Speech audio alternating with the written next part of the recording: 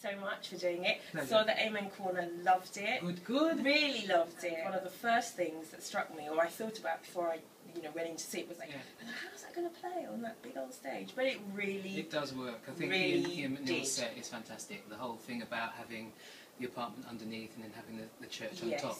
So you get a real feel of what it was actually like to live like that, to be so on top and not really have that privacy. No privacy, and also with all of the windows all the way around, you really got a sense that, like on a day like today, you open your windows, your neighbour's going to know if you're out of work, if someone's had an affair, if you're having an argument, who's having an argument, what you're eating for dinner. I really got that sense, and that was brilliant. I want to start by saying, one thing that struck me when I was getting ready to see it was I think, aside from the Holby City role, I've only ever seen you do American accents, so then I started to get a bit of a panic, because I was like, listen, this girl better not be thinking she's going to the States anytime soon, like how we've had this exodus with all of these actors. Boy, if I was going to exodus, I would have gone a long time. So can you sign something? Can we get something signed? Because, listen, baby, people just want kind of reassurance. As long as my mum's here, okay. And I mean, you're going, for a little bit of work and do what you have to do, but I just do think it's really important that, people can get out and see you, especially like at places like the National. There is the other side that, at the moment we're thinking there's us, there's Amen Corner, there's Colour Purple, there's Scottsboro Boys, there's Fences, Races, and you just kind of think all these plays have come along like the proverbial buses. Yes, and you just kind of think, when they're finished, when are we going to work? Will that be the cycle? Will people go, oh, will we work again? Do you know what I mean? We did Black Theatre in the summer of 2013. They haven't strung them out. They've done them all as one glass. So, but we're glad for it. But what it has proved is there's definitely an appetite for it. You're getting the houses, you're getting the critical acclaim, and there are more than enough people here, ready to work. The talent is layered. They aren't the people in Britain. The people are here. I have to talk about your appearance. I will go back to talking about the theatre, but your physical appearance, because when I was watching the show, you start with your back to the audience, I believe, and you're. I'm just in the kitchen making up my little grits and doing my little unrecognisable. What happened to you? This has happened to you. Snatching You've not seen has me happened for a while. to you.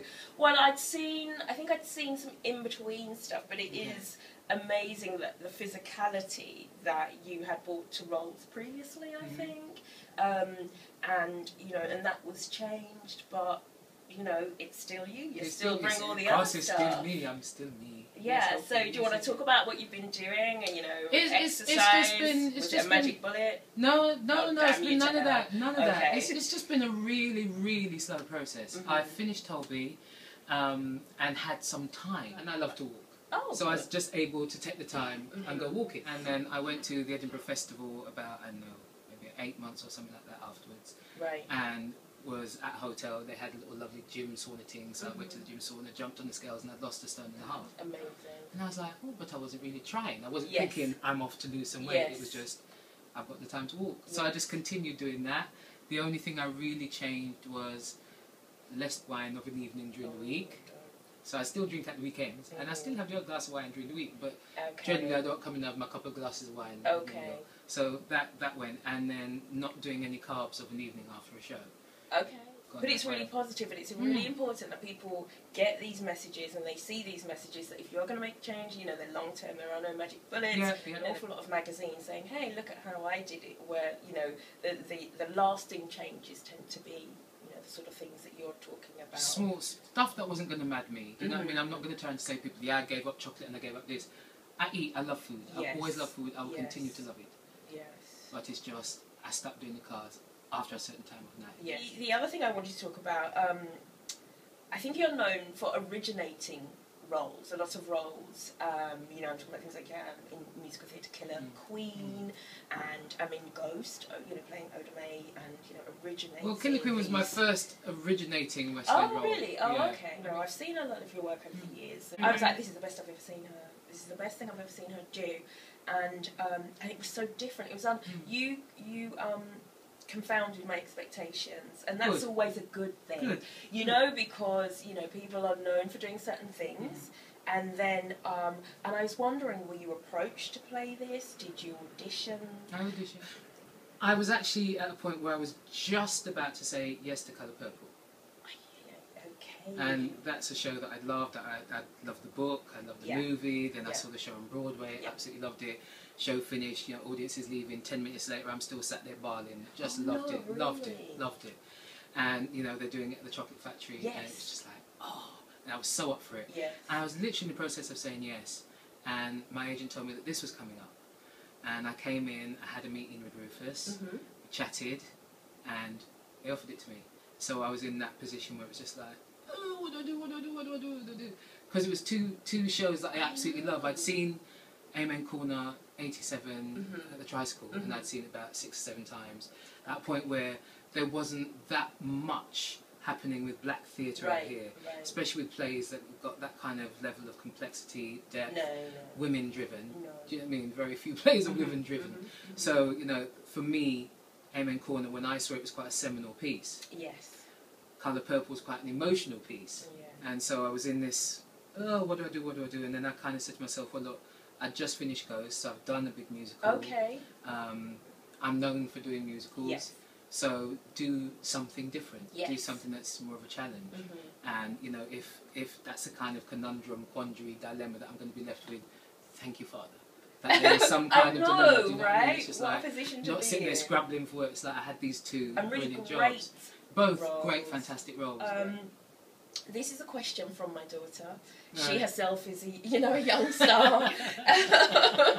But I thought she came to see it. She's 11. What's it like playing this role, and what do you like most about playing this role? So these are her questions. What do I love about this role? I love the fact that she's not really in the foreground. You know what I mean? She's kind of, she pivots around everything. But she's not really the one that you're looking on. She's not the story carrier in that way. I love the fact that she is so fiercely supportive.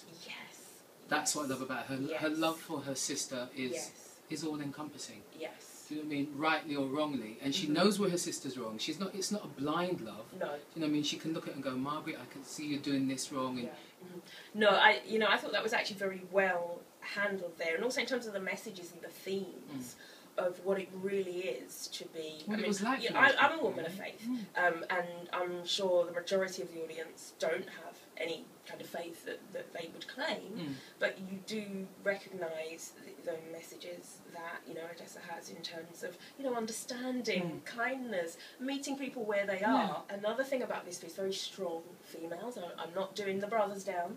No. Okay, but that's not doing the brothers James down. wrote it. That's what James wanted to write. He wanted to write for the women.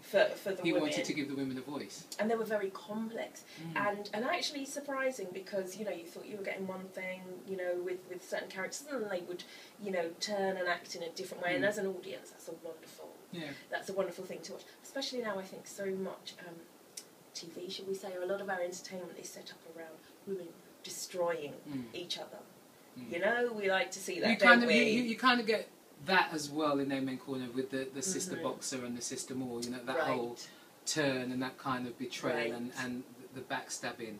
But you also, because of Margaret and Odessa, you get that strength of women and having to persevere and having to endure and having to go on regardless and doing it without men. You know what I mean? They haven't got men in their lives. They're having to run their families and be strong about it. I know. And then you've got Sister Boxer, who is married, and she runs that marriage, and everyone knows she runs that marriage. And so when it suits her, she goes, "No, my husband." Do you know what I mean? It's like, oh yeah, all right. Yeah. That's what I love about the play. It's that whole thing where, as a woman, it's the woman's job to keep the family going.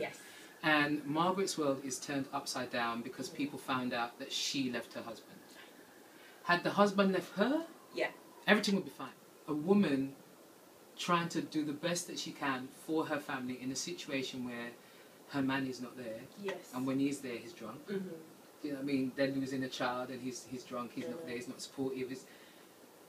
And she leaves. Any woman with her sex, she'd say, "Yes, woman, get it." Get well, do you know what? In chat shows we do, when we watch it, kick him to the curb and everyone applauds. But the reality is, when she kicked him to the curb, the congregation was like, "No, I don't." It's finding out that she did that. That's her downfall. What's it like working with these women, these actors that you're working with? From day dot, joy. The men are lovely. The women are gorgeous, funny, strong, witty. Do you know what I mean? They're just, I love them. You're very blessed in that because it's such a long cast and the nature but that's of the what we say. material And we say that to each other. Yeah. We say we are blessed on this gig. Yeah. True. But it's not every job that you do that you have this feeling on. No. And we have it on this, and it is joy. Before we finish, I just want to talk about the audience here at the National. Hands up. Usually when I come to watch stuff at the National, I find the audience quite a challenge because it's just like they've bussed Chichester, you know, into town. So what's it like? You know, how's it been? How have they responded to a piece like this? Listen, I don't care. I don't business. I was laughing. I was yes, girl, and do you know what I mean? But that's me within, you know. When you're someplace like here, you need to do that so that they go, okay, you can do that. Yes. Do you know what I mean? And it's that Odessa's line where she says, you know, what's she saying now? Every time a woman don't know if she's coming or going, every time a heart will sweat up with grief, there's a man sneezing. To have the audience react to that. Yeah. Do you know what I mean? And not you're what I would call the normal national audience of sitting back and going, maybe going, There is a very strong reaction to that. And I think that is fed by people like, let's just cut to the chase. That's fed by the black folk in the audience who don't even think about it. It's just verbalised. Yes. Do you know what I mean? It is just the reaction. And because they go with it, everybody's like, oh, yes, that's how I feel too. and it's slowly seeping in. Which is, I'm loving that. You know, when they get bits of, ooh. Yeah, she said that. Oh, man. And they're getting into it. And I think it's been good for them to have us here. Do you know what I mean? For the normal audience that is here to see that theatre can be and should be more interactive in that way. You don't have to just sit back and then applaud at the end. So you can let the actors know through the playing that you're enjoying what's being said and that you are involved. And it doesn't have to detract. No. Okay. So that's me. That's my questions, and I'm not going to take any more of your time. Thank you so much. Lovely. Been a pleasure. Been an absolute pleasure. Lovely. Thank you so much. Thank you, Patricia. Okay. All good.